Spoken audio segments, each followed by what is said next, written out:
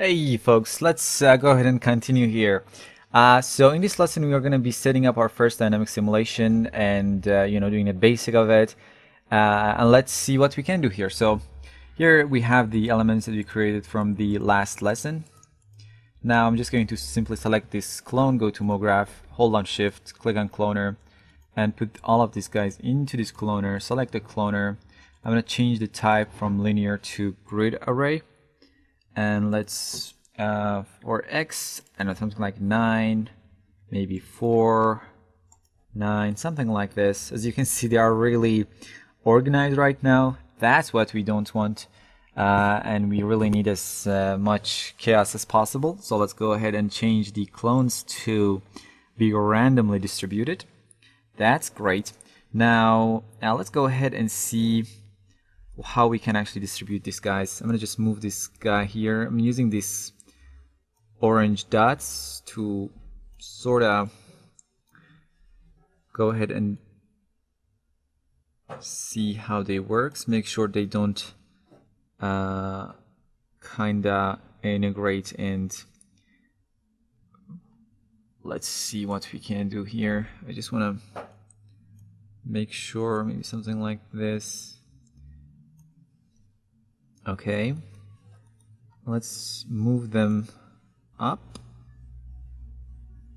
Okay, and the size of them, I don't know. Let's see if needs be we can actually change them a bit later on. Now let's go ahead and add the dynamic tag. So right click, simulation tag, rigid body tag. Go to the collision and make sure the inherit tag, actually individual elements, is set to all. All. And there we go. And for this room, I just want to make sure we don't have any tags under the elements, because while we were creating them, we added so many tags. I think there are a lot of here's in this hierarchy. So I'm going to just select this tag and right click and say they're select identical child tags. So if you click on that, you can see if there is any tag selected, any tag like this will be selected. I'm just going to hit delete, and now basically we don't have any tag. I'm just going to right click on this room simulation, add a collider body tag, and let's go make sure apply tag to children has selected, and let's go and see what we basically get if I hit play. So let me actually save this guy. 0304, and let's hit play. Okay, and kind of it works.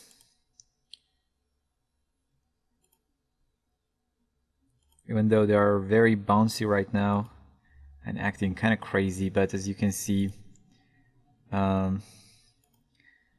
so now the first problem I think we should solve sort of this bounciness. So I'm going to select this tag that I've applied to these clones and go to the collision and change the bounce to something like 10%.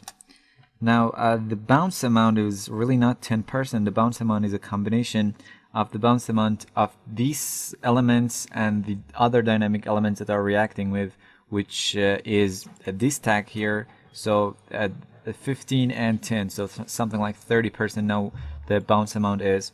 The other time was 50% for both of them. So let's hit play. Now they are kind of looks much more calm than they were before. And you know what? I'm gonna select this tag. Under the force, there is this linear damping and angular damping, which helps to kind of slows the elements down a bit. The linear is for the moving and the angular is for their rotation. So let's go to something like 20% for both of them and hit play again, and hopefully they should settle down kinda a bit quicker. And yeah, as you can see now, it's much more nicer, generally speaking. And okay, let's see if there is any problem if I render. Okay. I kind of, everything looks fine. It doesn't have to be really exact because, you know, for example, see, I'm gonna render it again and see what's going on here. Okay, absolutely not too bad.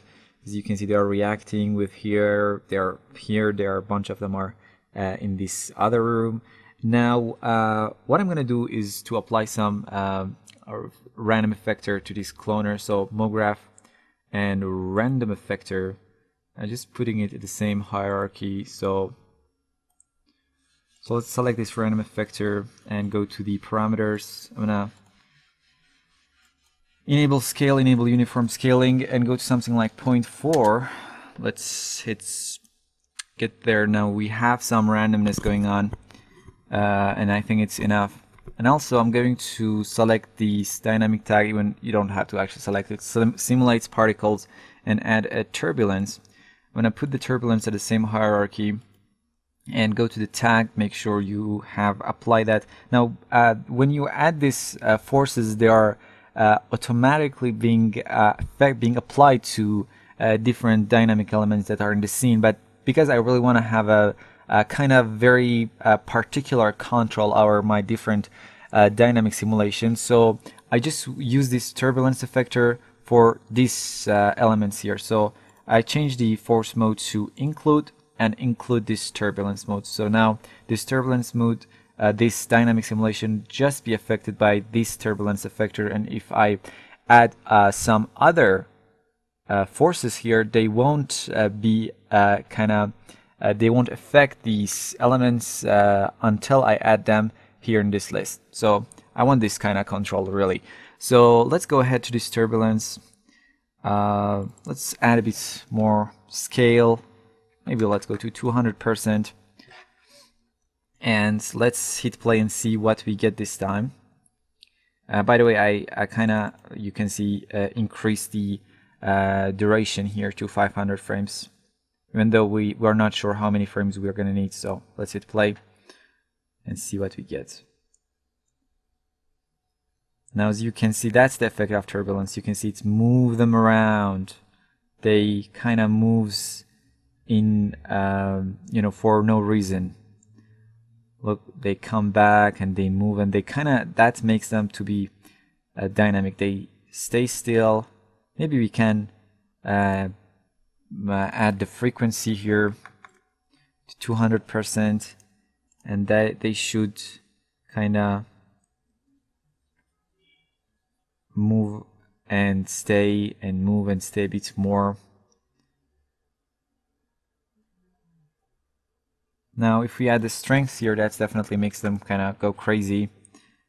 And let's see how 10 centimeter of strength will work on there. Okay, I think I'm gonna love this one a bit more. Kind of move them, they stay alive. Yeah.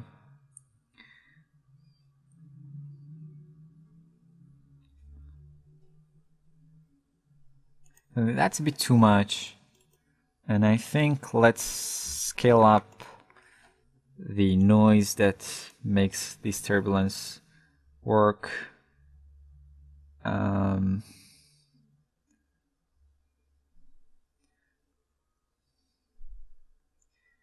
Yeah, that sort of feels better for myself when this part's getting so kind of messy. What's happening if we change this to force? Wow, look at that. Really, you have to, that's the aerodynamics. I think acceleration is the best one here. And let's go to something like 100 of a scale and see how that works. I really want to have them in this area. Don't want to kind of empty those area. I want them to fill the room.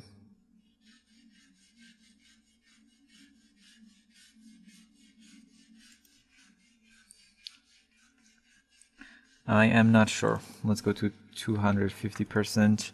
again and see what this time we're gonna have. It's really, you just adjust different parameters and hope that they are gonna. You can see 200% looks like to be too much of a scale. 150% C.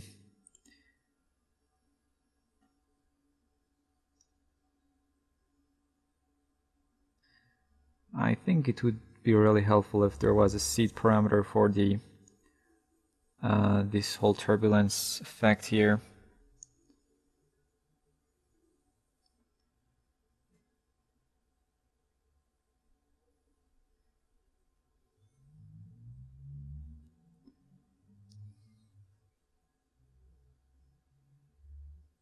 Okay, now that's not too much.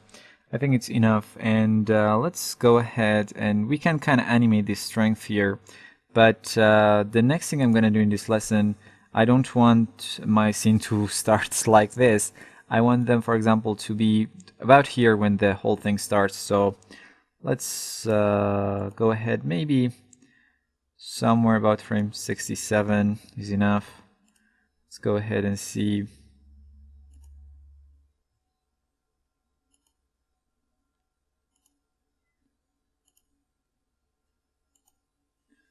I'm just trying to see which frame is the best to start the scene.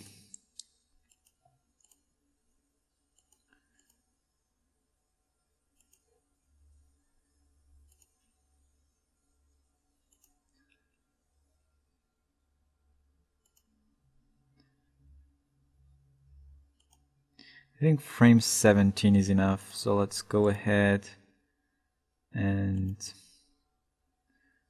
I'm gonna go to one frame to see.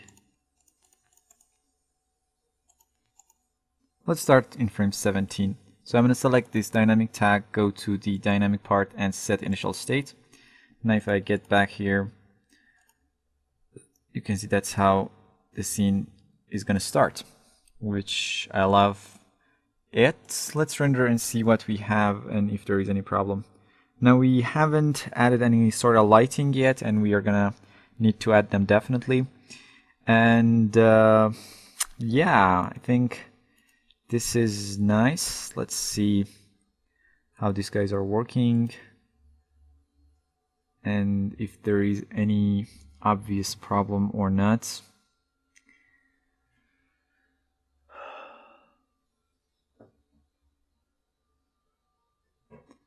What's this spheres doing here? There we go. Now, yeah, I think generally speaking we're good, and the interaction is great. Now, if we want to add kind of and have more control and you know, exactly control how these spheres are moving around, we can, for example, add a wind force and add them, for example, back here so that blows them this way. But it really depends on the scene, and when we add the the second part of our simulation, the bags and the spheres and stuff that fills that bag, then we can decide whether to stay with the simulation or change it. So in this lesson we set up our first dynamic simulation and added some effectors and forces and worked on our dynamic tag in our yeah, see you in next lesson, and we're going to talk more about our project.